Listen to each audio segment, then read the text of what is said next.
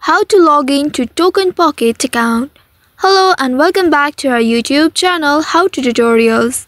In today's video, I'm going to show you how you can log in to your TokenPocket account.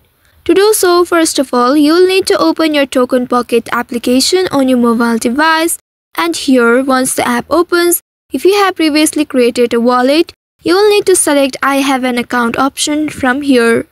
Tap on this I have an account and now you will reach to this page. From here you will need to select the same network that you have selected previously while creating a wallet. I have used Ethereum, so I am tapping on this Ethereum network. Once you do so, you will be taken to this page.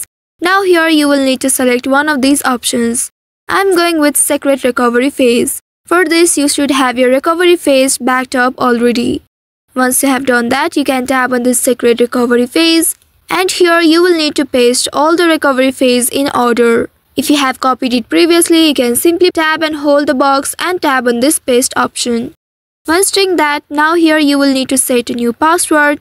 Make sure your password is 8 characters long. Tap on this password box and enter your password. After you enter the password, now repeat the same password in the second box.